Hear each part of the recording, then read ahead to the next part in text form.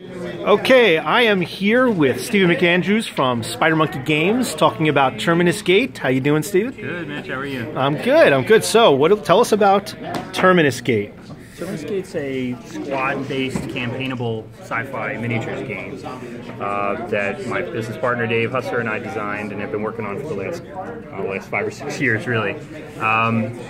It's designed for you to build a spacefaring crew and advance them through mission after mission, upgrading their skills and stats and buying equipment for them. And we've also designed a plethora of alien opponents to face off against, as well as other players' crews. So if you have a group of friends that you would be playing with, you take your crew from a freshman, inexperienced crew all the way up through hopefully some sort of rough badasses eventually.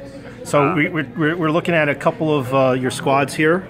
Yeah, Tell us what we're looking at here. We've had a couple of test models made, basically. We built a crew from the core world, which is the sort of center of human existence. That would be Earth and the Sol system, and other systems outside of that are sort of the technological and cultural centers of humanity. These look amazing. These were done from 3D digital prints to a 3D printer to a metal model, and we're very happy with the results. They're scaled. They're probably a true 28 millimeter scaled model, not a heroic scaled model, but we are very happy with how they turned out, and they are prototypes for now. We do have 4 other crew background types that we have designs for that we will eventually get modeled, and are looking forward to getting out on the table for you. Great. So what are we looking at here as far as the table? How does this? Give me a quick idea of how the game mechanic works. Well, the game's designed to be played either on a traditional wargaming tabletop with 3-dimensional scenery.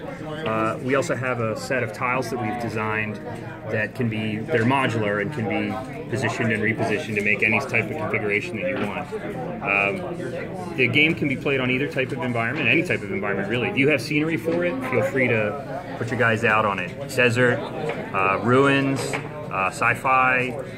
I mean, we've done it with sort of low-tech, like, we found a planet that's inhabited by humans that are living at a bare subsistence level, like, almost like a medieval town, and it still feels right. So, but if somebody used, say, some of the MDF or plastic card terrain that is really kind of exploding with games like Infinity and whatnot, it would be the same scale and be workable? Yeah, absolutely. Excellent. So, I mean, we did plenty of playtesting with stuff we already had, which goes from a number of companies. Multi-level is great too. The game's a lot of fun when the danger of falling is thrown into the mix, and sort of more, I guess, destructed environments can be a lot of fun. Tight quarters that we do with these tiles keeps the game pretty fast-paced and keeps people from sort of buckling down or hiding in small environments, and keeps the game moving. So what is this board here that we're looking at? This is a space station board that's made up from the tile components. There are probably 30 different tiles that I've used here and put together digitally so that I could print them out as a single piece.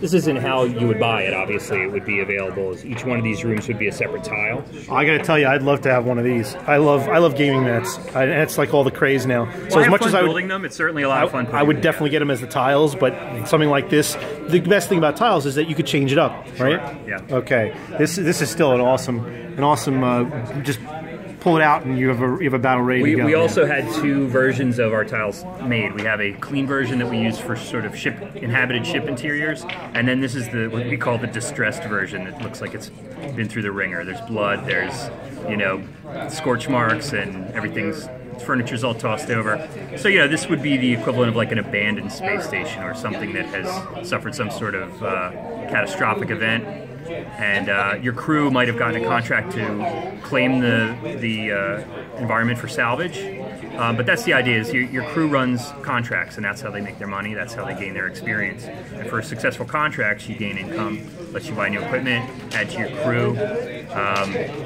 So these cards over here are used to establish environment, potential environmental hazards, and your contracts as well. So each player would draw from the contract deck there.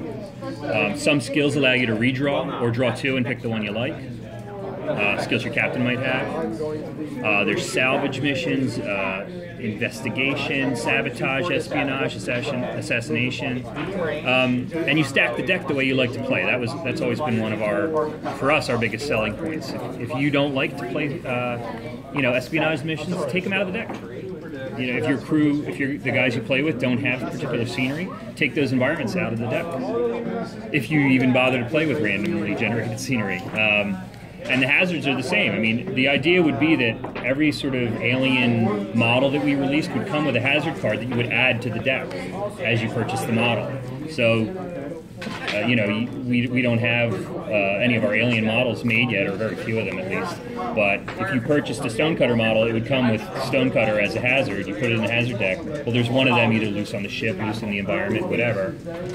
We also use all of our creatures as contract cards as well in what we call Safari missions. Let's take a look here at this nice spiral bound that we have. Maybe we got a couple of pictures. Oh, that's great. We stuck to a small format, which I like. It's very portable. It'll probably top out at around 100 pages when all's said and done.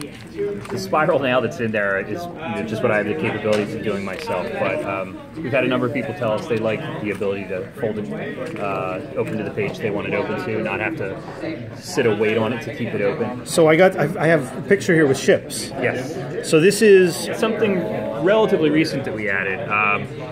Players had said, what's my ship called? What type of ship? And we said, oh, well, you can make up the name for the ship. But the more we thought about it, the more we liked the idea of you having your own Millennium Falcon, Serenity, whatever it is, the things that attach players even more to their crews. So you would pick a ship type, and each type of ship has a benefit of some kind to your crew.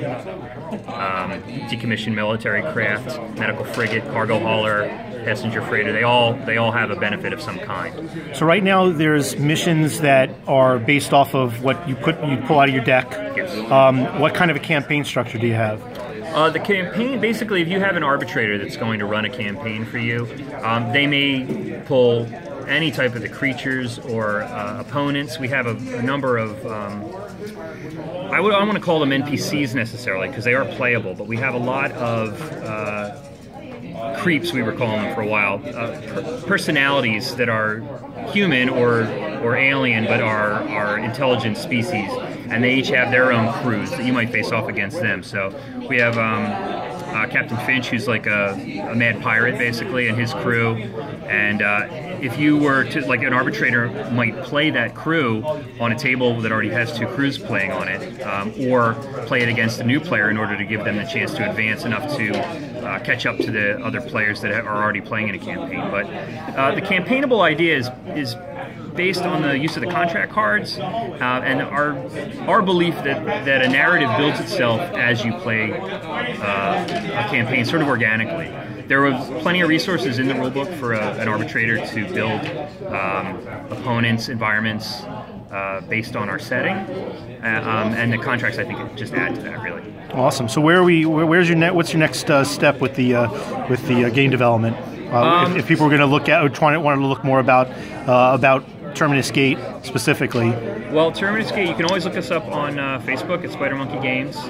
We also have a website that we use as a blog to let our followers know what is in immediate development. A lot of concept art goes up there. Any new sweeping changes we might make to the rulebook, and that's where we post updates to our rules as well. You can download a PDF of the sort of playtest rules that we ran from there as well if you're interested in checking out the rule system. Awesome.